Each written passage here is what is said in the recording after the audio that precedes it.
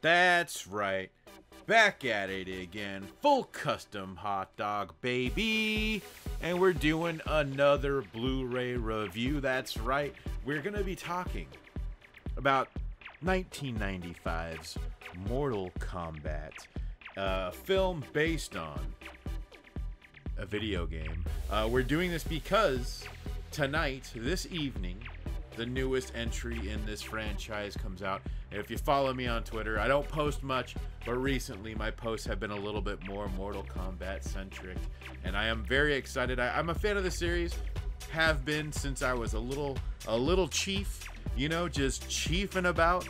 And you know, I was born in the 80s. I'm no spring chicken, so being a kid and seeing this game get played in the arcades was nuts. And I don't think I did see it in the arcades eventually, but the first time I saw a Mortal Kombat game, the Mortal Kombat game, the arcade, was at a taco shop, a little Mexican restaurant, not a restaurant, Mexican fast food joint. It's not even a restaurant, I wouldn't call it.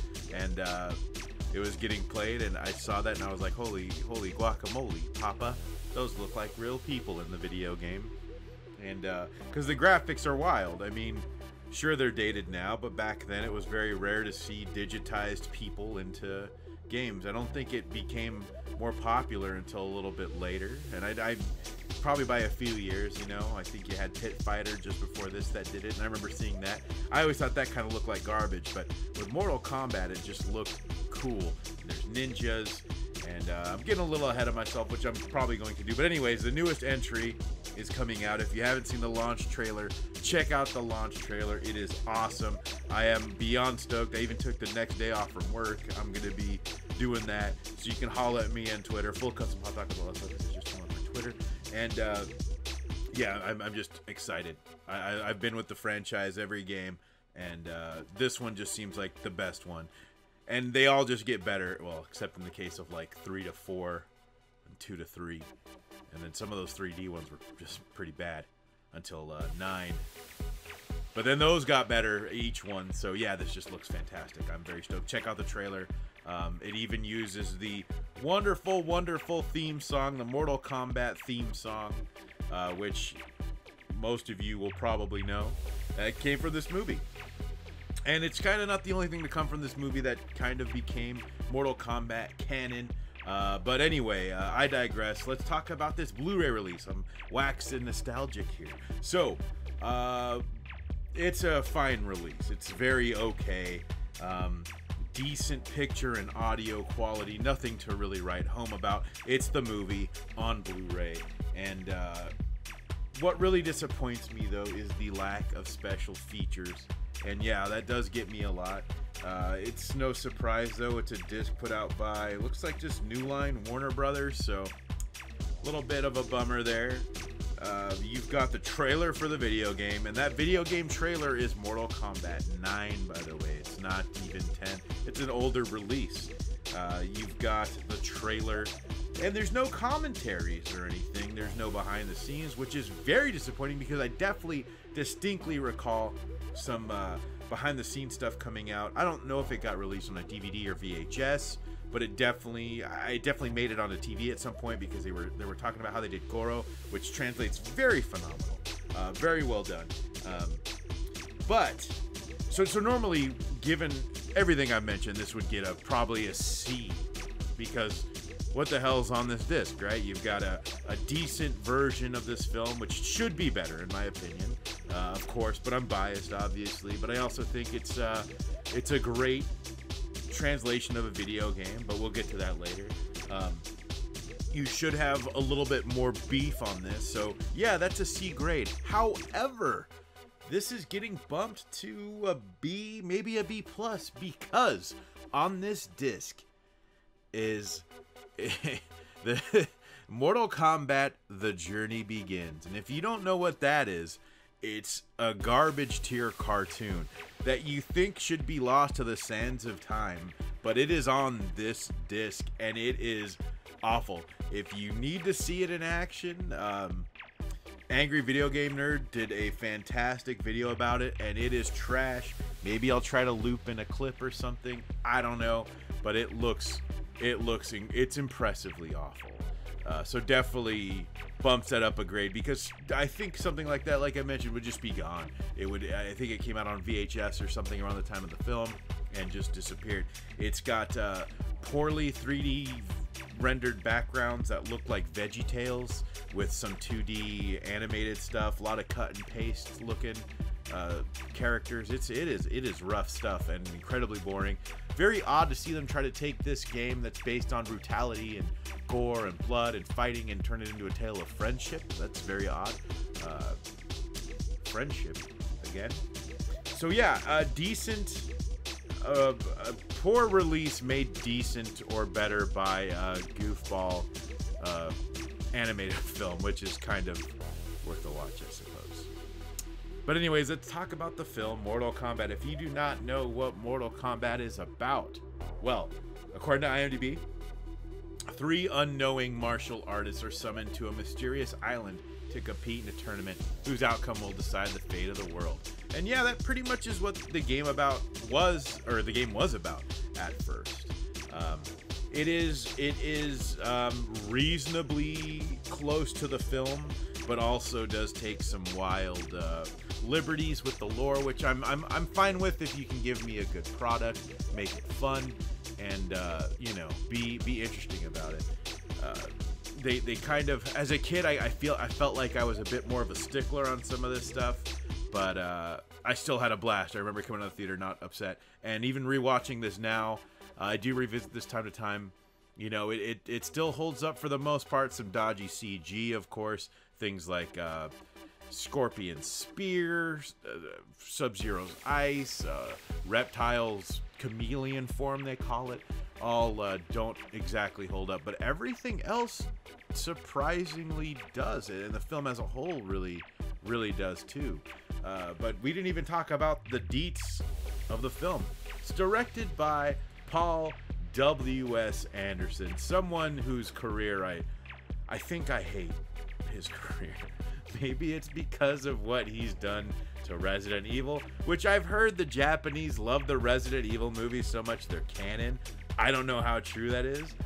Mortal Kombat is his first big budget film. He did, I think, a smaller film called Shopping, and people went like, whoa, it's so cool what you were able to do on a limited budget. Here's this movie based on Mortal Kombat. And he was a fan. And you might kind of roll your eyes if you're not familiar, or you're more familiar with celebrities these days. But Mortal Kombat back in the day was a phenomenon. Mortal Mondays. My parents knew about Mortal Kombat, and it's such a trip how familiar my dad is with some of the lore. Trips me out. He loved this movie, which is weird. When you're a kid and you can drag your parents to a movie and they really like it, that made me stoked. But yeah, so he was a fan of Mortal Kombat, as were definitely parts of the cast and crew. So I think that's incredibly interesting, and they really were not like phoning it in. Paul W.S. Anderson, P.T. Anderson, also directed Event Horizon, which is, I recall it being good. I heard it does not hold up well. I would like to revisit that at some point. Soldier, which I believe is the, who is that? Kurt Russell?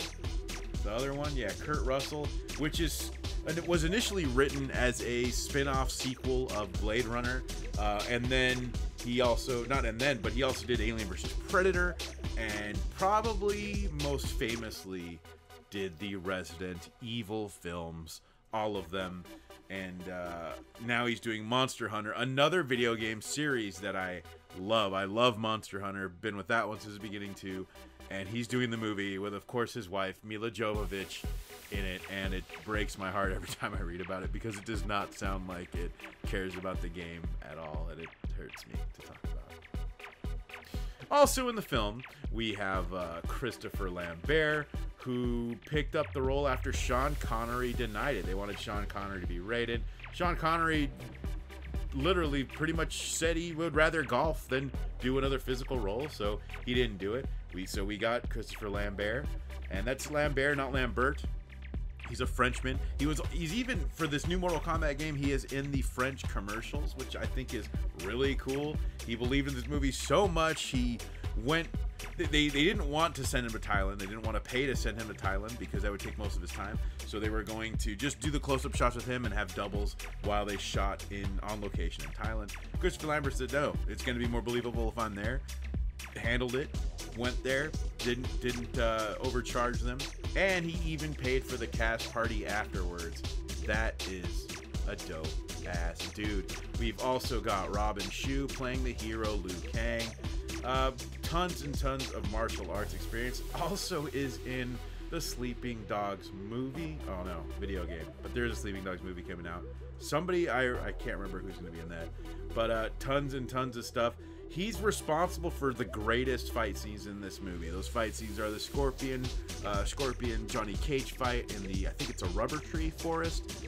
And then you've got Reptile versus Liu Kang. Another great fight. Both those fights also weren't supposed to be in the movie.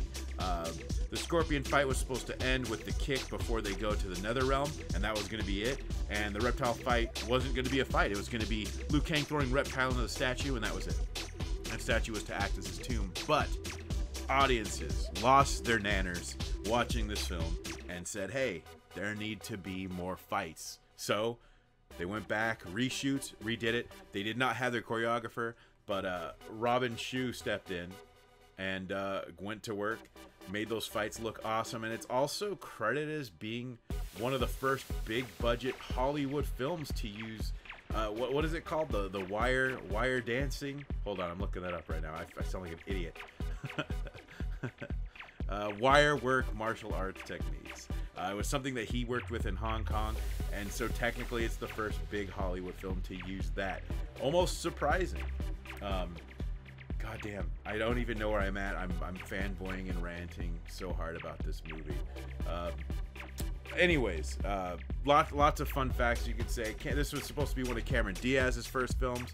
She got hurt. I think it was during The Mask. We almost got Christina Applegate to replace her, or no, she was going to replace Christina Applegate as Sonya Blade. Tons of callbacks to this film. So this movie comes out the same year, I believe, as MK3, and it mostly contains Mortal Kombat 1 and 2 lore. So you're not going to be seeing cyber robots. You're not going to be seeing Motaro. You're not going to be seeing all that stuff. That's going to be in the much, much, much inferior sequel. But I'm going to stop dropping all this trivia and the differences in the game stuff. But I think it's kind of one of the best, if not the best, video game adaptations. One of the really cool things, too, if you're a fan, is Kano, being Australian, comes from this movie. He was originally Japanese American, and they just thought it worked so much that they kept it, and that's him to this day. Also, the soundtrack went platinum in a couple weeks, which is amazing as well for a video game movie to be tied into culture. I mean, Mario Brothers definitely did not have that same effect, film-wise, of course. And Jean-Claude Van Damme turned down the role of Johnny Cage. But I'm rambling. I like this movie a lot.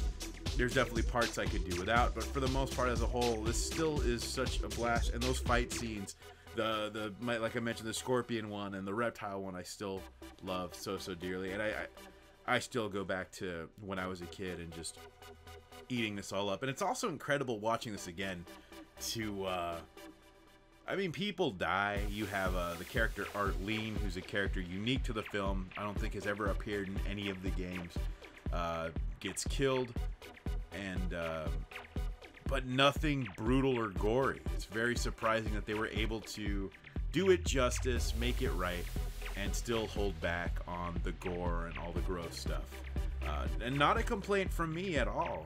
I'm okay with it. And it's also surprising how well the plot of Mortal Kombat translates, or I guess I should say the plot of a video game, right?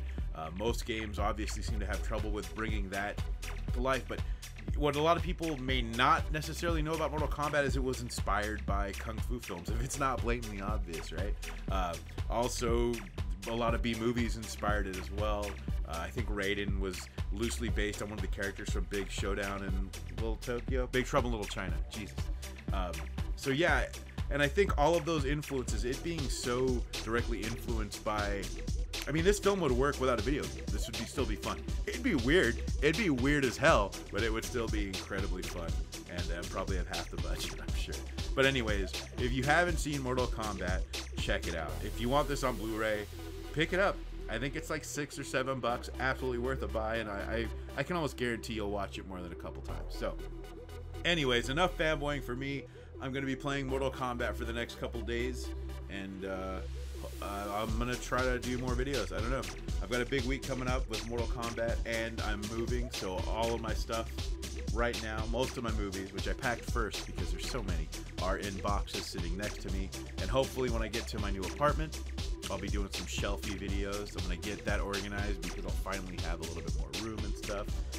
Very, very excited. So, thank you for watching. As always, I am Full Custom Hot Dog.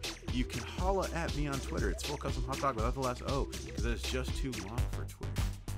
Also, last fact, Ed Boon does the voice of Scorpion, and I love it because anytime I think of Scorpion yelling, "Get over here," I hear it with Ed Boon's voice. And looking at the man, I never pictured that to be Scorpion. It's kind of cool. Okay, I'm done. That was the last one. And until next time.